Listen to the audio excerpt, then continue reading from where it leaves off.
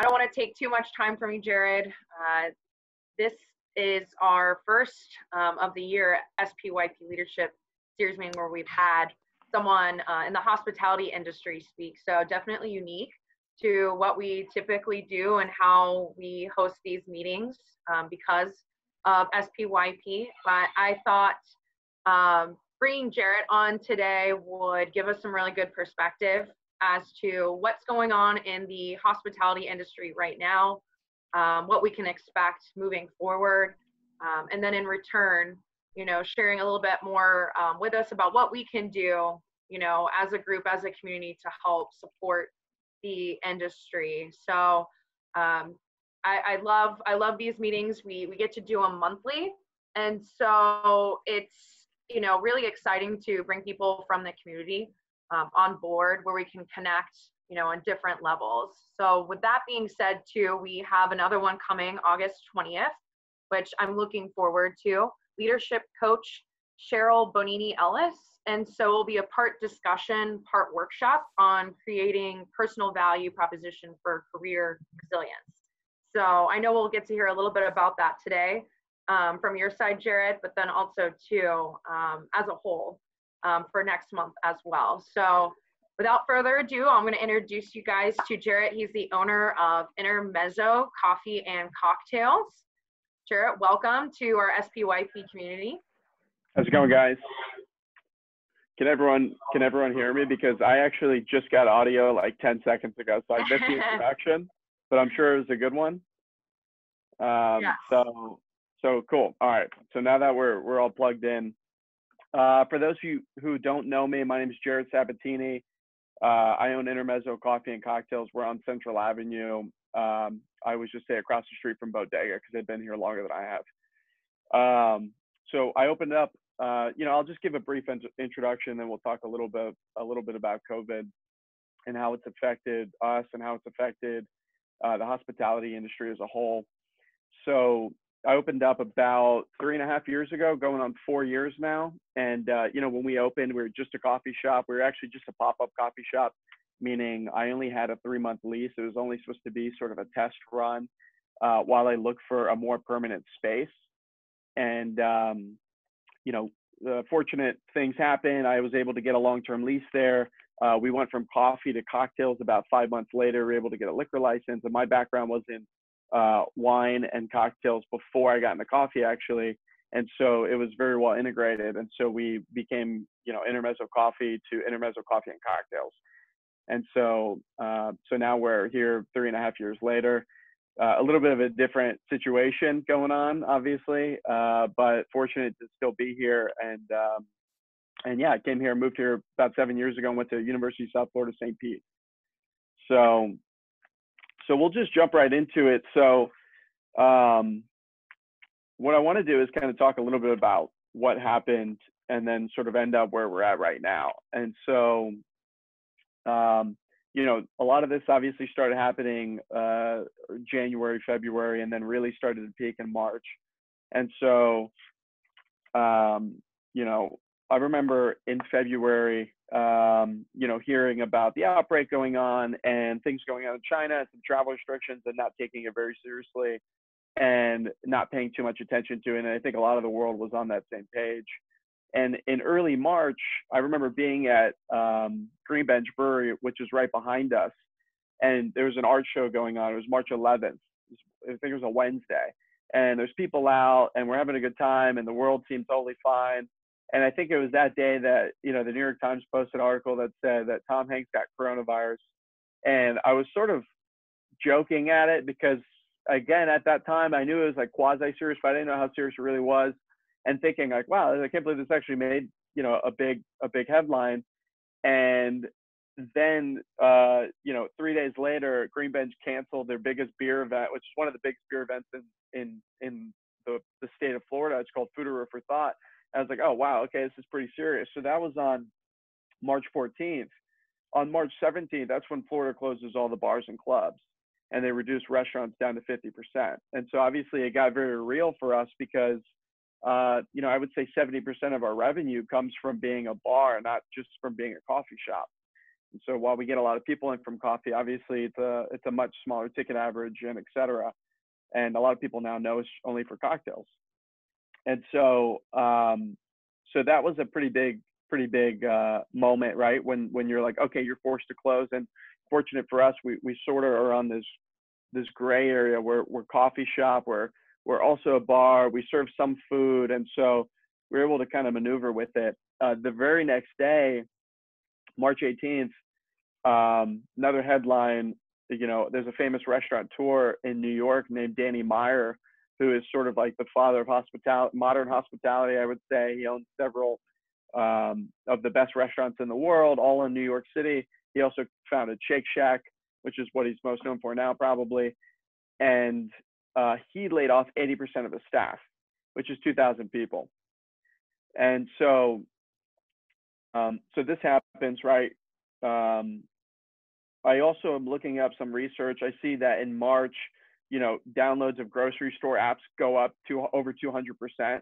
So all these things are happening, right? Restaurants are shutting down. People are staying at home. People are cooking at home and all these things. And so immediately you know, as a business, we start to react, you know. So the first thing that we do is we start to pivot a little bit, right? To use that term that everyone's beginning to use, but we sort of pivot to start doing more stuff to go.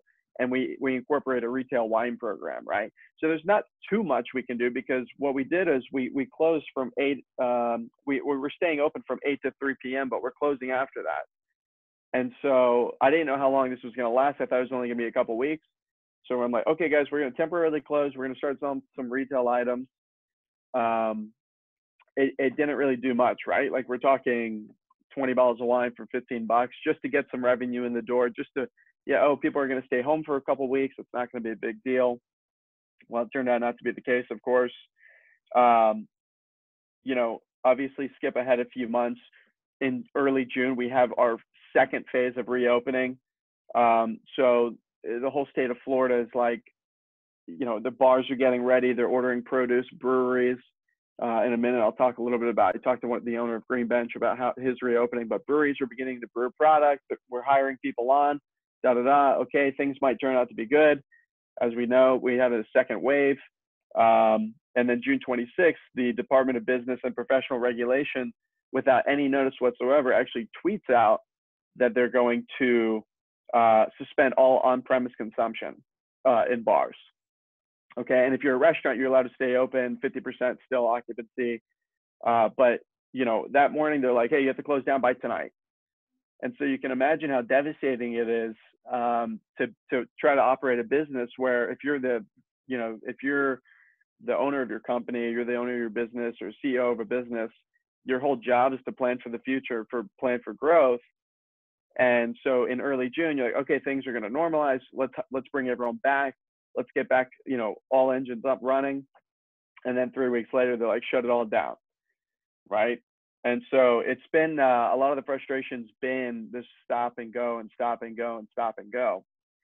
And then, of course, you know, in late May and early June, we also had, you know, the death of George Floyd, which sparked a lot of protests around the country. So for restaurant owners in particular, not only do you have all these shutdowns, if you're lucky enough to stay open or to get back open, then obviously you have a lot of people trying to stay inside. There's protests going on. People are angry justifiably, and et cetera. And so it's been a lot of up and down and a lot of controversy and a lot of stress on these guys. Actually, yesterday I had a conversation with the owner. He's a good friend of mine, Nathan from Green Bench. I was asking him, you know, what did you do? How did you react? Blah, blah, blah. When this all started, they had about 30 employees. Now they're down to about 13 or 14. Their tap room sales, which if you don't know, they basically doubled the size of their brewery this year. So they've been planning this for several years. They finally implemented it. It got built in January. March they had to shut down. It's a beautiful facility, but their actual on-premise sales, their taproom sales account for about 60% of their revenue. And so all that's gone, right? And not only does it account for a lot of the revenue, but a lot of their margins, right? The way that it works is their margins on taproom sales help sort of supplement their lack of margins on wholesale, right? You don't make as much on wholesale. There's a lot of people in between, et cetera. And so not only are they totally done with their tap room, and they had been since March, they tried opening back up. They were forced to shut back down. Now they're still shut down to this day. So we're over 4 months now. They're only doing wholesale. And a lot of people think, oh, they're lucky they can still do wholesale. Well, it's actually, they're still, hemorrhaging money, and they're still struggling. For example, I talked to him, he said it takes 3 weeks on average to make a beer. Well, with the way things have been going, every day, you never know what can happen, right? So you go, okay, we're going to make X amount of this product.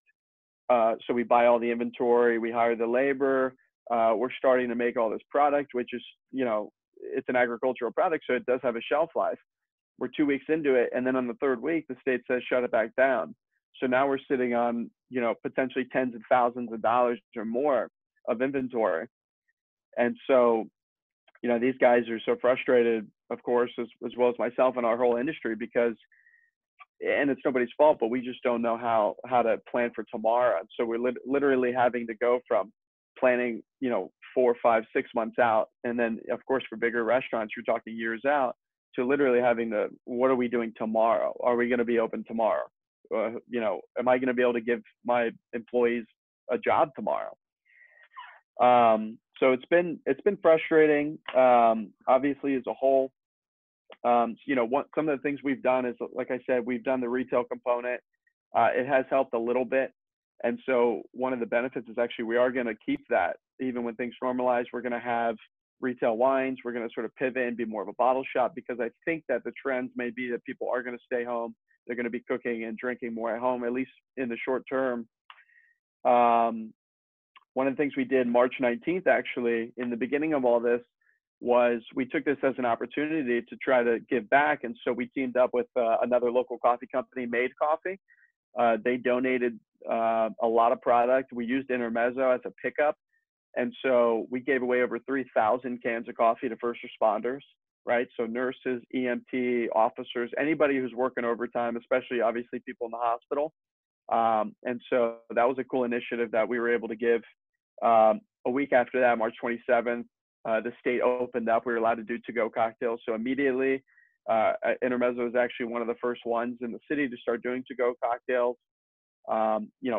This is, of course, it takes money to do this. So you have to find the product, you have to, order more inventory, you have to pay a little bit more for these bottles and et cetera. But at this point, you're kind of thinking to yourself, what can we do just to get money in the door? What can we do to turn this sitting inventory into just cash in the bank for reserves? One of the things people don't think about is restaurants are different than a lot of other of these bigger businesses or more structured businesses. Most restaurants, especially independent ones, do not have cash flow, right? Or cash reserves rather. We go week to week, and if you're lucky, month to month, right? And so a lot of it's reliant on events. A lot of it's reliant on holidays and birthdays and celebrations. Everything where you want to bring people together. But right now, the idea is don't get near anybody, right? And so it's the antithesis of hospitality, right? One of the root words of hospitality is hope. And so literally, it's the opposite of hope. It's fear. People are fearful to go out right now. And so it's a scary time. One of the hardest days, probably the hardest day as a business owner for me, and I've only owned a business for almost, not even 4 years now, so I'm still pretty new to it, I'd say, is, literally having to tell my staff, hey guys, look, the future's looking grim right now, and we're a small business. And so, either like what I did for my staff is I didn't lay everybody off, right? I gave people an option. So I said, and this is in the beginning, this is in late March, I said, look, things might look up still, right? I don't know how long this is going to be. I'm willing to keep you on staff. If you want to work, you can. If you don't want to work, I will still pay you for the next 2 or 3 weeks. But after that, our money's pretty much going to be up. The other option is that, you could jump in line right now and get ahead for unemployment. As you know, I'm sure a lot of you have read the articles, et cetera. There's weeks and weeks and weeks for unemployment.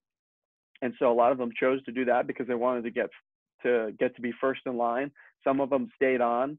Nobody felt comfortable working, which is totally understandable. I actually ran the shop by myself for about 4 weeks So I was there, you know, Sunday to Sunday from 8 to 3. I was bottling cocktails. I was making coffee. I was talking to people. Obviously, volume was very low. At one point, I had a projector. I was watching movies. That's how slow it was. And so our revenue went from, well, we're basically, at that time, we were at 30% of our typical revenue, maybe. And as of today, we're probably back up to 60, 65%. So it's been, you know, it's been tough. You know, I'm thinking just in terms of my own business, of course, but there's over 600,000 restaurants in this country, right? And we employ a lot of people. So there's somewhere between, I've heard several numbers, but minimum 10 million people up to about 15 million people in the hospitality industry, most of whom are laid off right now. And like I said, Danny Meyer, this is a guy who a lot of people in hospitality look to see, okay, what is his company doing? What are they going to do to lead? Because they're usually one step ahead. And immediately, as soon as their governor Cuomo shut down, they immediately laid off 2,000 people. And the reason is because, you know, you want to live to fight another day. You want to be there when things normalize to hire people back and to still provide a good place to work. And so it's a tough decision, but if you want to make it through, you have to make these decisions. And it's sort of a survivalist mentality right now. And yeah, so it's a two-pronged issue, right? So the first is safety and hope, and then the second is rebuilding people's lives, and that's kind of where we're at now. Obviously, the current state is bars are still shut down. Intermezzo is fortunate the way that Florida is right now. Well, we're fortunate for a couple of reasons. One is the state says if you have a food license, you can still operate as long as you reduce your occupancy to 50%. So we're able to do that in a safe way. And then the second thing is that our space, if you've ever been to it, is pretty wide open, tall ceilings, natural light. We keep it clean. We keep it open. We've moved tables around to try to distance people. And obviously, we're following all the guidelines. People have to wear masks inside. We're sanitizing often. We provide hand sanitizer, et cetera. And so we're able to stay open, not at our regular occupancy, but we are still open every day now. And we have, you know, 80% of our staff back. Some people just don't feel safe right now coming back, which is totally fine if you have any sort of condition, right? So that's kind of what happened, right? At least on a local scale. You know, we've been Florida, obviously, it's been up and down, but in a lot of ways, I do feel fortunate to be here. As long as, you know, as an owner, as a manager, you're responsible and you're taking care of your staff first and your suppliers and your customers, you can sort of wiggle your way through this. Of course, it's not been easy, and we applied for the PPP, and we did get that, and that's helped tremendously, and that has allowed us to stay open. But if you're in New York right now, or you're in San Francisco, or you're in Seattle, or Los Angeles, the chances of staying open are very slim, unless you have, you know, investors willing to come in, which again, there's some cost to that. Is it even worth it? It's very bleak right now, and it has been that way. We've seen restaurants and cocktail bars and all kinds of things go under after, you know, 40 or 50 years in business, sometimes longer. They just close and just call it because it's, you know, it's not worth it. So another one of the effects of this is it's sort of a wake-up call. For example, I'm just going to pull up this. I had this article pulled up. There's a famous restaurant, quasi-famous restaurant in New York City called Prune, and it's a two-time James Beard nominated restaurant, or awarded restaurant rather. It's been in New York City's East Village since 1999. Okay, so this restaurant is over 20 years old, and she wrote an article. This was early April, well, actually April 23rd, and I'm just going to read a piece of this for you guys very quickly. It's on the New York Times. If you look up Prune, it's an interesting one. So she says here, I imagined I would tackle my other problems quickly. I emailed my banker for sales taxes, liquor invoices, and impending rent. I hope to apply for a modest line of credit to float me through the crisis. I thought having run a $2.5 to $3 million a year restaurant every year for the past 2 decades, that would leave me poised to see a line of credit quickly. But then I remembered that I switched banks in the past year. Everyone in my industry encouraged me to apply for an SBA disaster loan. I estimated we wouldn't need much. For 14 days, about $50,000. So I sent in my query. In the meantime, I made a phone call to my insurance broker of 20 years, who explained in his patient, technical, my hands are tied voice that this coronavirus business interruption wouldn't likely be covered. He intended to file for damages as he would if the shutdown had been mandated because of a nearby flood or a fire, but he doubted I would get any money. That afternoon, I saw the courtesy email from our workers' comp carrier that the next installment of our payment plan would be drafted automatically from our bank in 6 days. And a little bit further in the article, she said, the line of credit I thought would be so easy to acquire turned out to be one long week of harsh, busy signals before I was even able to apply on March 25th. I was turned down a week later on April 1st because of, quote, inadequate business and personal cash flow. I howled with laughter over the phone at the underwriter and his explanation. Everything was uphill. So, you know, here we're talking about a 2-time James Beard Award restaurant that's been in one of the most densely populated and most popular places in the world in East Village, Manhattan, that can't get a loan, that's paying, you know, upwards of probably $20,000 or $30,000 a month in rent for maybe a 1,500 square foot or 1,000 square foot space, and has nominations and awards and et cetera, who can't get a line of credit, who has to lay off everybody, and who is now coming to the realization that, you know, restaurant margins are notoriously thin. And she talks about how when we talk to each other in the industry, we talk about, oh, how's things going? Oh, great, we had our best quarter, et cetera. But we both know that a lot of it is just hyperbole, and we're trying to sort of will our way through it because we're passionate and we love our job. But a lot of these margins are very thin, especially in the restaurant world. When you're talking about doing high-end food, it's not easy. I wish I could say sort of, you know, what the future is going to look like, but I don't know what tomorrow is going to look like. To be honest, we, you know, are relying on loyal customers. We're trying to do email marketing and specials and get people in the door. You know, the good thing is that we're being as safe as possible. We're looking out for our staff is the most important thing for me. And also trying to talk with our suppliers. You know, a lot of the people affected by this aren't just restaurants, of course, or people in the hospitality industry, but suppliers as in farmers or liquor distillers or brand ambassadors, people who work for liquor companies who have been laid off, and et cetera. So it's a ripple effect, and it has a lot of effects on different people. And so that's kind of where we're at right now. And, you know, people who make it through, I will say, are very resilient. But it's like I said, it's a two-pronged issue. You want to get open, you want to keep people's livelihoods in check, and you want to hire people, but people want to feel safe, and you don't want to appear that you are being unsafe by staying open. So it's a very fine line. Of course, it's a contentious time right now as well. So it's, you know, trying times for sure. So yeah, I mean, that's kind of it. And I mean, I'd love to take any questions if anyone wants to talk more. I mean, I'm sure people have questions, but yeah, we have a couple of questions on here.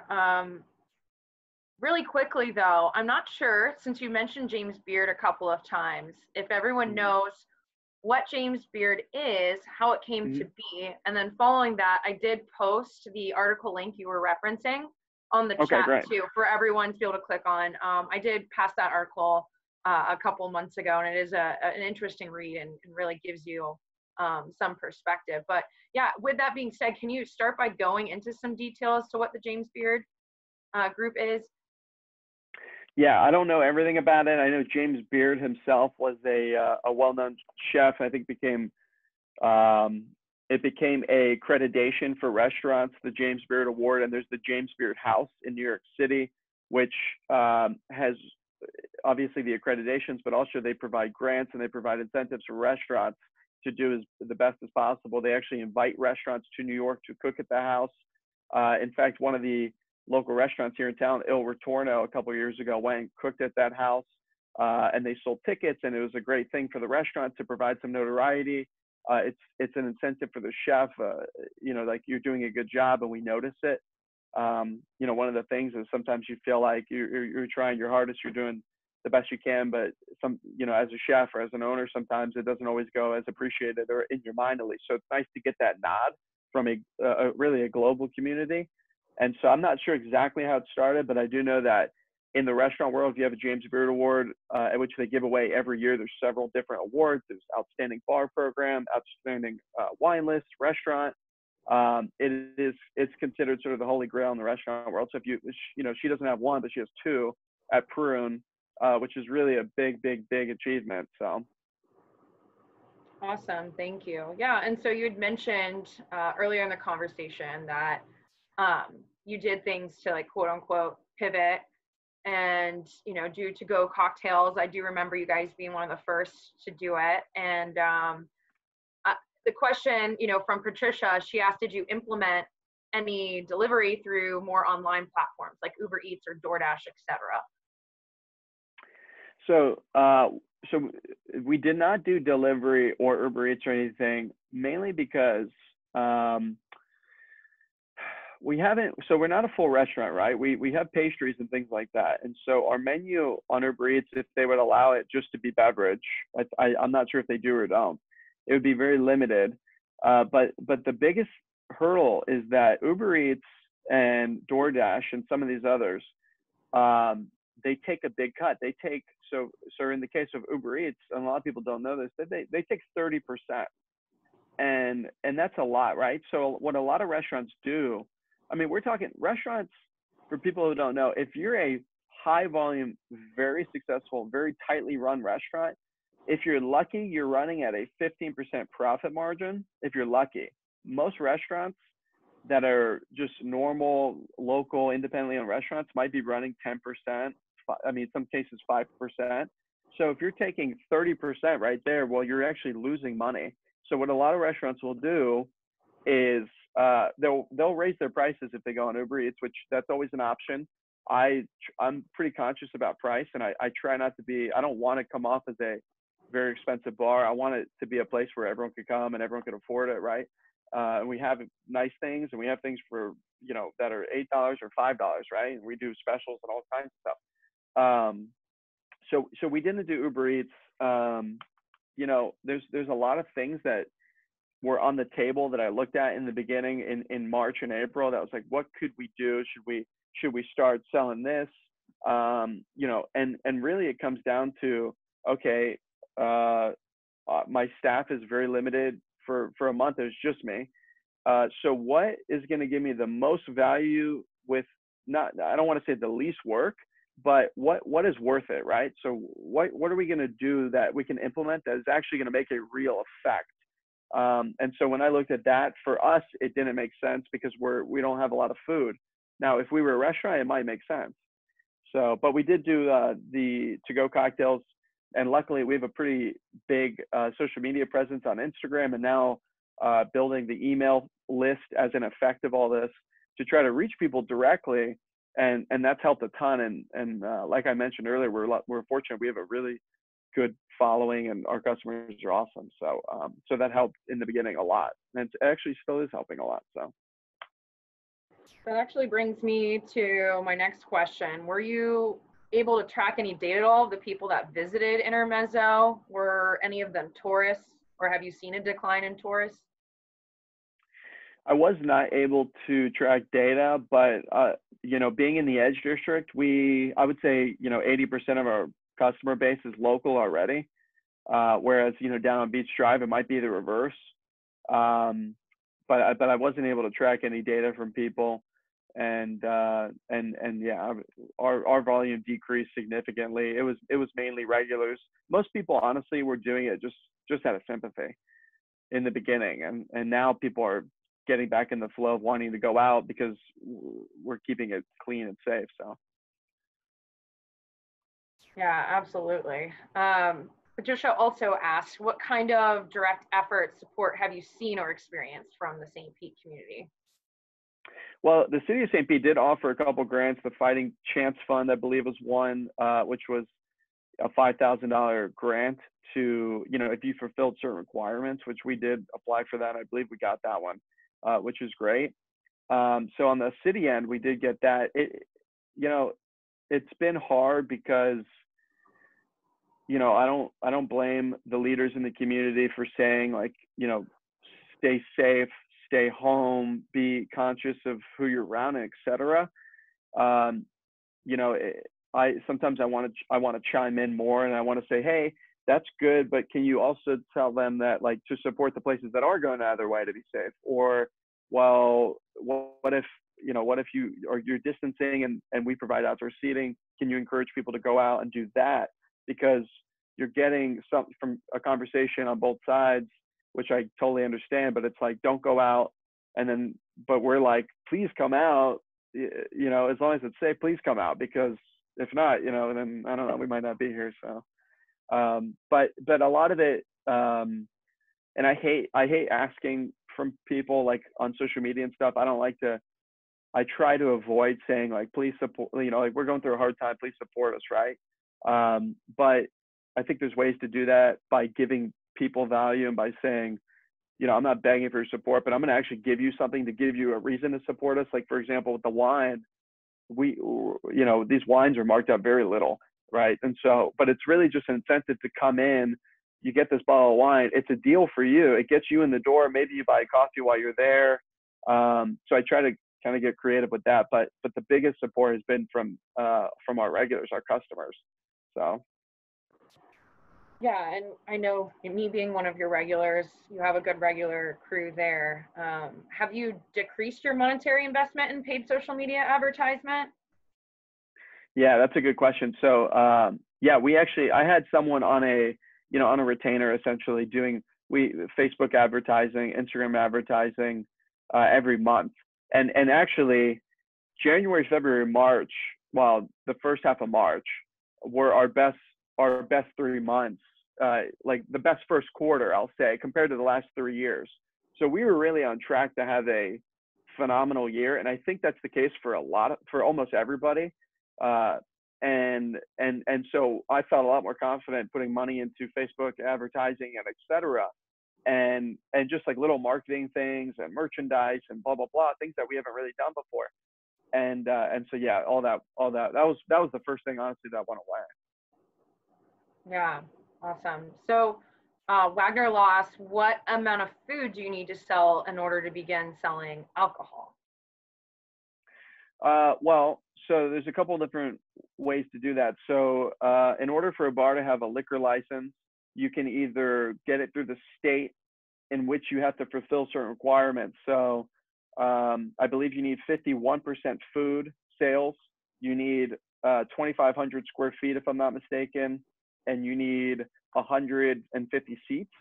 It's something like that. It might not be exactly like that.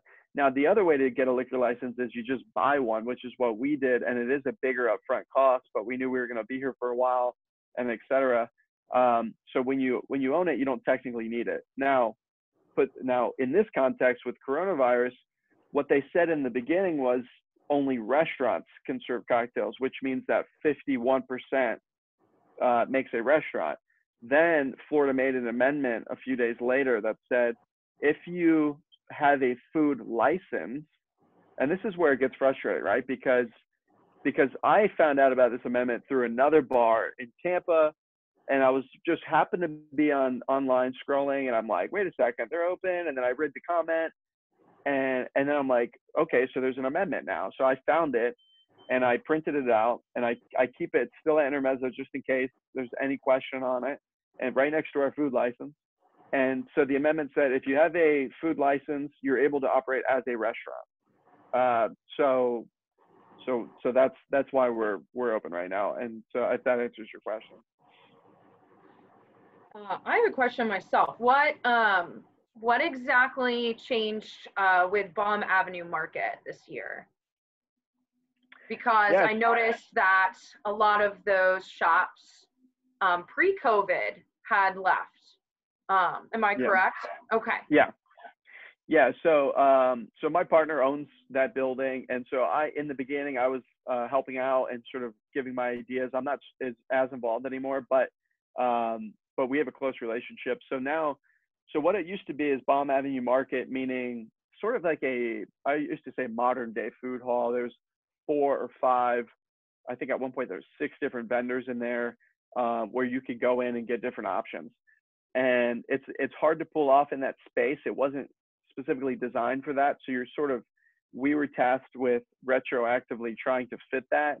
And we were like, okay, this is, I think they figured out that it was actually a little more difficult than they thought. What happened is Karma, who's now the tenant, Karma came in as a vendor, and then after a month, they said, we want more space. So they took 2 vendor halls.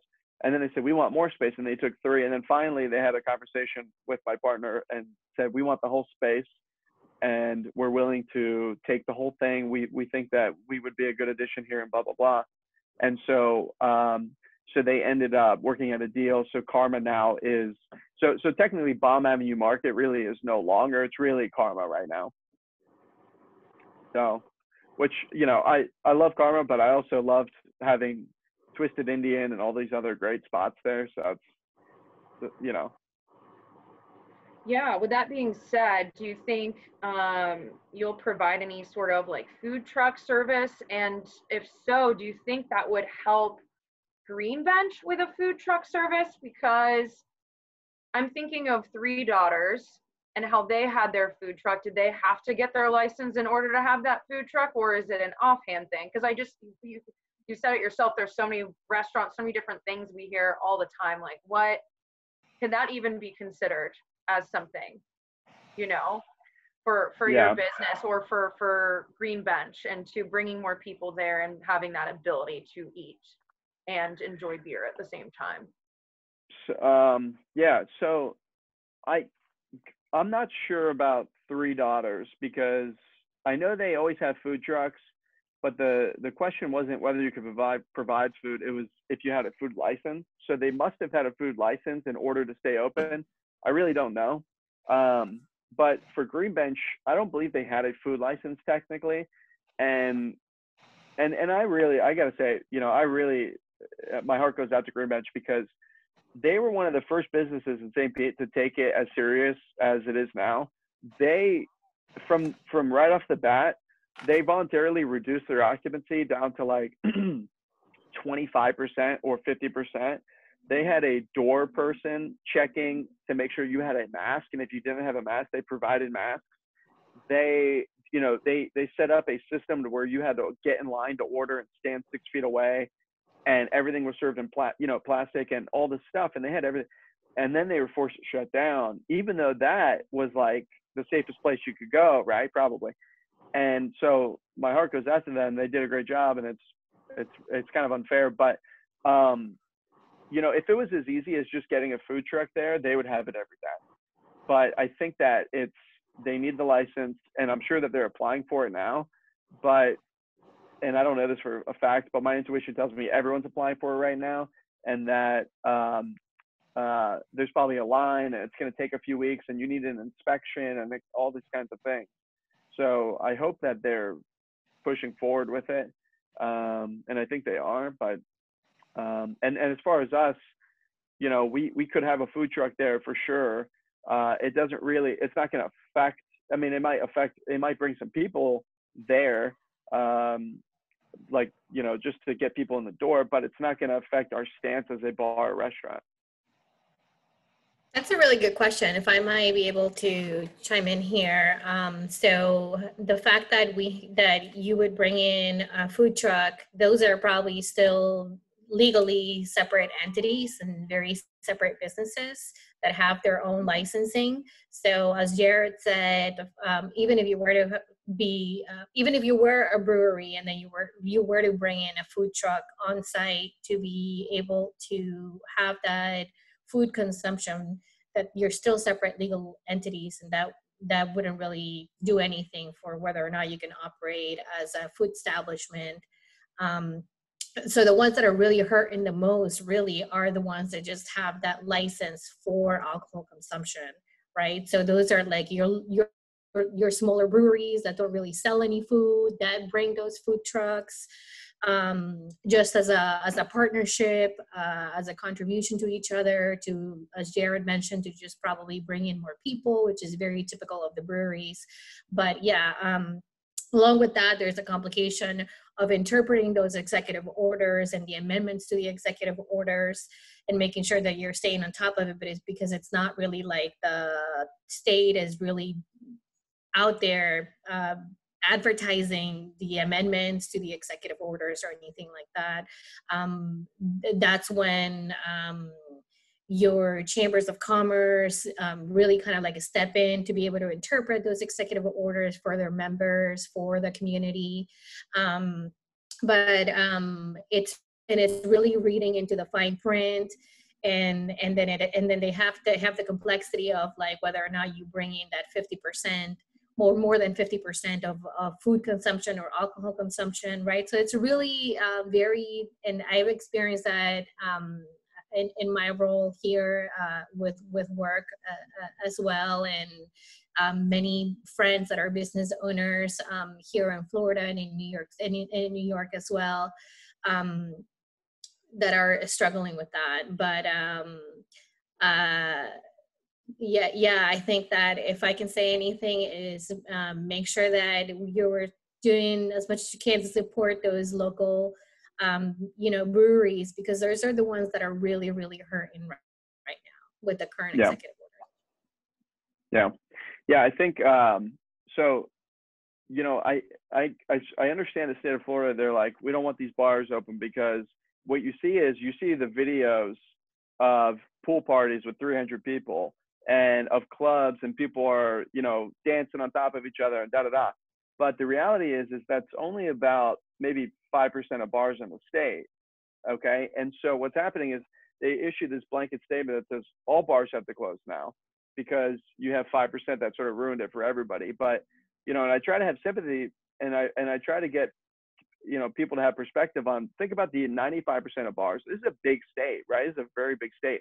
So think about like a wine bar in the middle of like Ocala that's barely getting by, that has no more than 6 people in it on a Friday night, that is shut down. And, it's like the lady, it might be her retirement or his retirement, or a younger person, it's their brand new bar, and they're forced to shut down, even though they're following the rules, and they're doing this because a bar in Miami or downtown Tampa or something did that. So not to throw Tampa under the bus, but, go St. Pete. But so it's it's frustrating. And if everyone was doing it right, and also going back to the food truck point, that, I think the reason why they're not saying, okay, if you have a food truck, you're good to open, is because you could park a food truck at, PCI on St. Pete Beach and still have 200 people there, right? And so I think, as I understand it, they're saying if you're a restaurant, then you have 50% occupancy and everyone's sitting down and everyone's spaced out.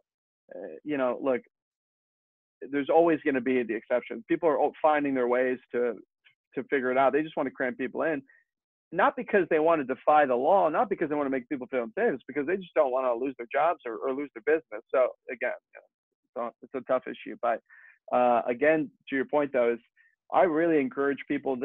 I've always been a proponent, of course, of small business, because for obvious reasons. And I grew up, my family had a restaurant in little Mount Dora, Florida, right? And so I grew up in a community where people knew each other, and there's a lot of camaraderie, et cetera.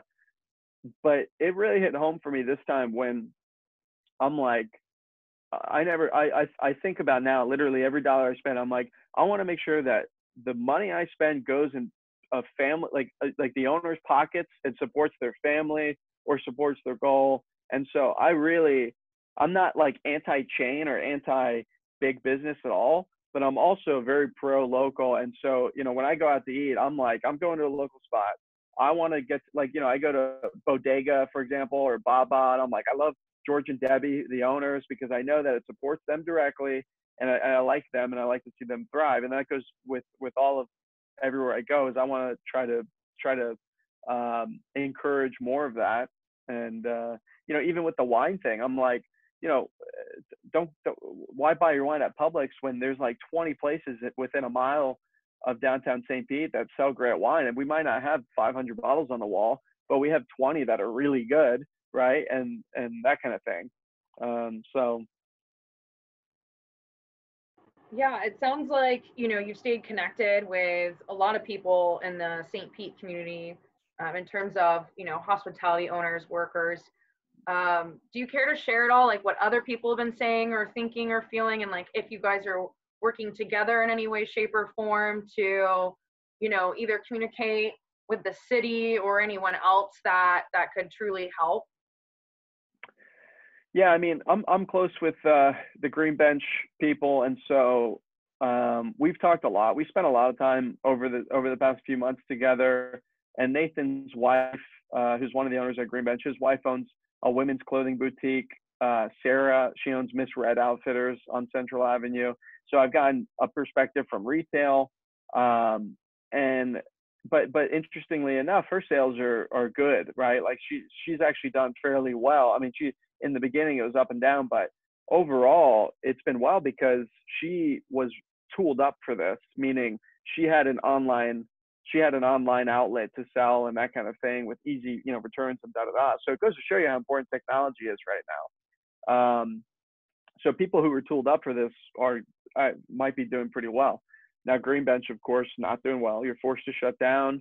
You're balancing. You know, they say open one day, so they amp up production, and then 2 weeks later they say close. And not only does it affect them, but all the accounts that they sell. And that's a very popular brewery, right? Especially in the States. So accounts from Miami to the Panhandle are now closed down.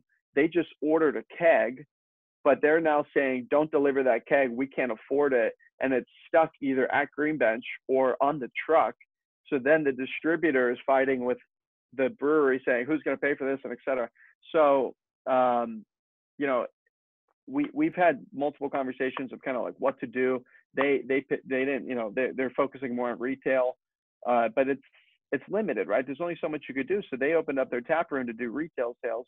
In the beginning, people bought a ton because every bar was closed, and they were buying beer and drinking at home or going down to the park or the beach.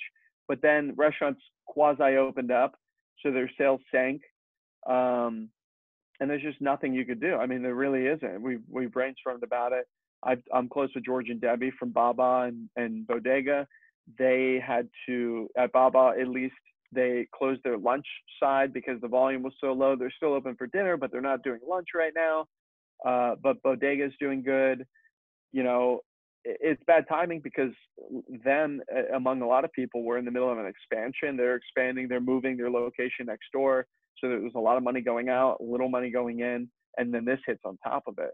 So it's scary. But yeah, I mean, I've talked to a bunch of people in the community, and there's really no answer, right? It's just, people are just trying to figure out how to survive. How can we just stay open without getting in trouble or without being pressured or judged, right? Like, we're trying to keep it clean, keep it safe, and keep some money coming through the door and keep people's jobs, right? And not get rid of people's jobs. So that was my number one thing. And that's, I think, pretty much everyone I talk to is, what are we going to do about our employees? Because, you know, a lot of these people, they, you know, hospitality it's like taking home cash at the end of the day, right? It's every day you have to rely on that. So luckily, you know, unemployment and stuff like that has helped. But yeah, I'm trying to think of any good other stories, but a lot of it is just trying to do to-go cocktails, right, for bars. Like, I know we've done it. The Bens have done it now. So, yeah. Cool. So we have a couple more questions, and then we're going to wrap up. Brittany asks, I've heard Florida representatives are talking about ways to reopen bars. Any insights on that, or what you would like to see when that happens? Well, they can put bills together and recommend it, but ultimately, I don't think anything's going to happen until you see some numbers decline. So So I don't really have any insight on that. Yeah, definitely. I mean, I think really it just kind of comes down to like what is, you know, the standard operating procedure in that case, and it's changing every day. It seems like, or it feels like, definitely. With that being said, you know, I've seen some places that are unable to really offer the same specials that they've offered in the past, whether it's like lunch specials or even staying open for lunch or cut their hours. Have your hours changed? Have your specials changed within your business at all? Yeah, well, yeah. So it's been we've changed it 2 or 3 times now, but now it's very consistent. So what we were doing is we immediately shifted when Florida first nixed all bars. So we shifted from every day, all day essentially. We're open usually all day until the late night, and we went to 8 to 3 p.m. every day, so coffee only. And then we opened back up and we closed. And so now where we're at, and we're pretty confident it's going to stay this way for a while, is we're open every day, 8 a.m. until late at night, except on Monday and Tuesday where it's only 8 to 3, just because you don't have a lot of people going out. But Wednesday through Sunday, we're open 8 a.m. until 11, or on the weekends 1 a.m.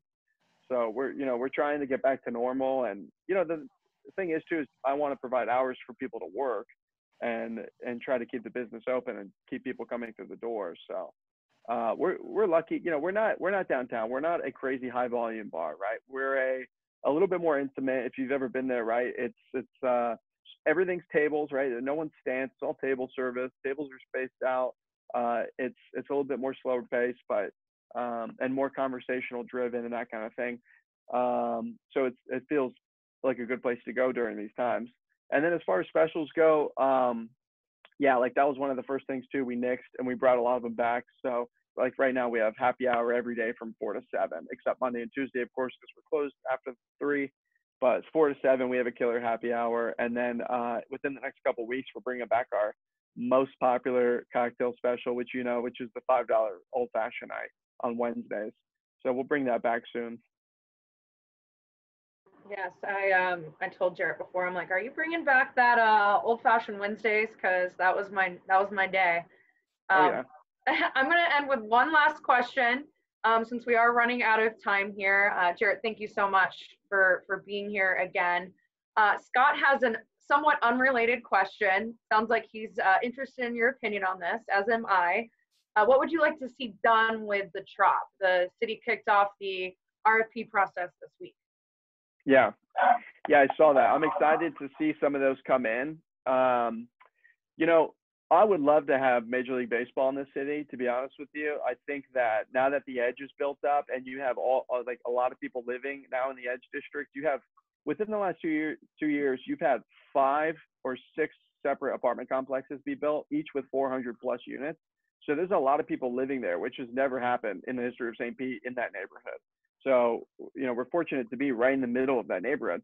And now that we have that, I think that if the stadium was done right and the Edge worked with the city and worked with MLB, that it could be a perfect community for that if it was done right. So I would like to have the Rays here. I mean, I would love to have the Rays here, but if they don't want to be here or it doesn't make sense, then I would love to see that be redeveloped as multi-use. I mean, I think we need offices, right? There's a huge demand for office space right now. And I think that if you did like sort of a business park, right? You did offices, you did some retail, some hospitality, maybe a grocery store or something like that. That would be awesome as well. So, that's what I'm really excited for the future of St. Pete, is drawing bigger companies here and trying to get more offices and professionals here, younger professionals. So, and more people to join the St. Pete Young Entrepreneurs. Yes, yeah, definitely. Well, very cool. I know I will be by sometime this week or next for happy hour, grab a cocktail, even a wine to go. So yeah, again, thanks so much for taking time out of your day to speak with us. I know everyone here learned a lot from you today. So thanks again. And we look forward to seeing you soon, and hopefully hosting another, SPYP Happy Hour Connect, because I know we've done a couple with you, and it's a great space to hold that. So once we can start reserving that space again in a safe way, I would love to do so with you. So thanks again. Thanks everyone for joining us, and have a great rest of your day. Have a good week. Thanks, guys. All right. Bye.